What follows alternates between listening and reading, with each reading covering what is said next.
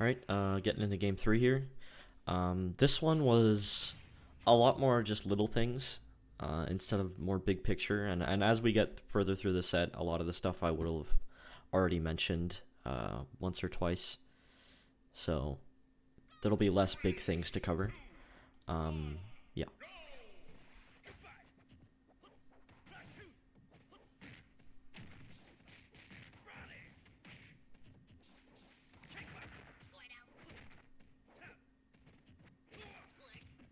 There's the not knowing whether to aggressively land or defensively land that I mentioned in game 1. There's something I see as Ivysaur a couple times this stock. So a lot of the time you go for grabs that barely miss, like right there. And a lot of the time, something that normally could be punished by other characters can't really be punished by dash grab with Ivysaur. So generally what you want to do is you want to just, if you don't think or you're not super confident that dash grab will work or that you have enough time, dash attack is really good because it sends them up and it puts them in a disadvantageous spot, and any move that puts someone above Ivysaur is really good. So that's the difference between a frame 4 move and like a frame 13 move, I'm pretty sure is what Ivysaur's dash grab is, and dash attack is frame 4. So that is like a huge discrepancy in how fast the move is. So if you're not sure something can punish, they basically both work in the same range. So in the same amount of time, or if you in the same window, same like range, dash attack will cover the same space as dash grab, but with less reward. And if you don't think you can get dash grab, then dash attack works a lot of the time, and you should just go for it, because even if you could have got the dash grab, it's really not worth risking it, because you leave yourself so open, and it puts you in a bad spot here. You end up dying there. So just generally doing more dash attack instead of dash grab in situations where you're not really sure you can get the grab is really good. Yeah, so something I start to see here and throughout this entire stock as Zard is that you shield way too much. So a lot of the time, even when you're the one in the advantageous position, right here, he dashes back into the corner and does power wave. You could run up and force yourself into the situation, maybe do a jumping aerial, but instead you shield and then dash back and shield again. So you're not really taking advantage of this corner position that he's in and threatening him the way that you could be. So you start shielding more throughout the set also. And something that you need to realize is that keeping yourself in one place as Zard is way worse than it is for other characters.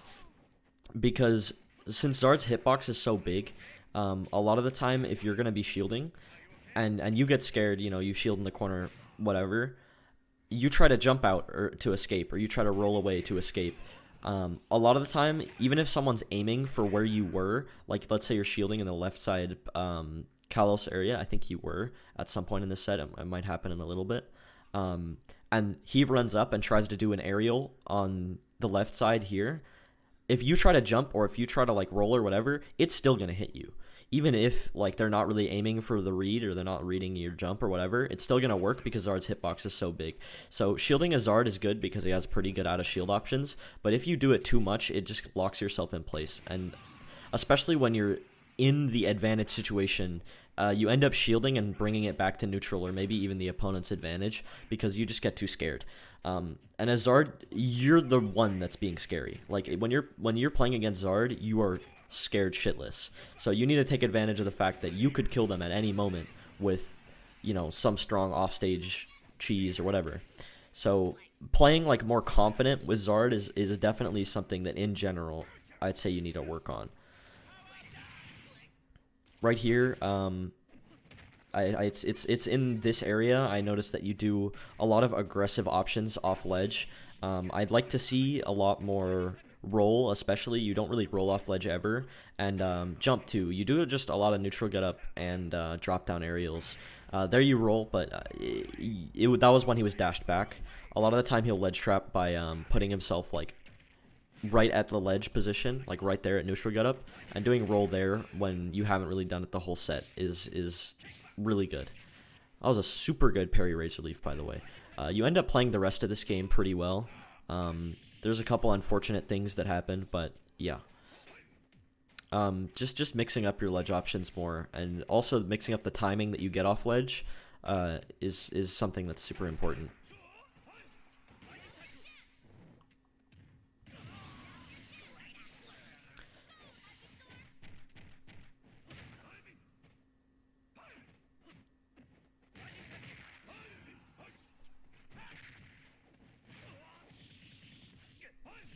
Nice little combo here. This position here is really weird. I just remember what happens here is kind of awkward. Ends up kind of working out. Right here, you switch to Charizard when you get hit to the top of the screen, and then he lands with an uppie. A lot of time in this situation right here, especially on this wide of a stage where there's not really any mix-ups, dash to the left side of the stage, or wherever the closest ledge is, and Flare Blitz. It will cover everything. Because there's too much landing lag. If you would have just dashed back and Flare Blitzed, there was nowhere he could have gone, and he would have just exploded. So right here is this where the shield thing definitely was like a lot of a problem. Because after he gets back to ledge, you dash back, and you just shield. There wasn't really a reason to do that. So what you need to do here is, because you ended up walking up to the right position. As Zard, I love spacing at roll distance, so you're doing the right thing here. You walk up here, and this is the position where I would F-tilt every time. I always stand a little back, and then I walk forward and wait for the neutral get up, and I F-tilt it. Because a lot of the time, people want a neutral get up in this situation. This is like most people's last hit panic option is just doing that. So I've won so many games by just hitting that. But you just shield. And even if they roll, by the way, one of the reasons why F-tilt is so good, because if they were to roll in this situation, it would cover roll, because the sour spot would hit it barely, because it's pretty active. So yeah, that's it for this game.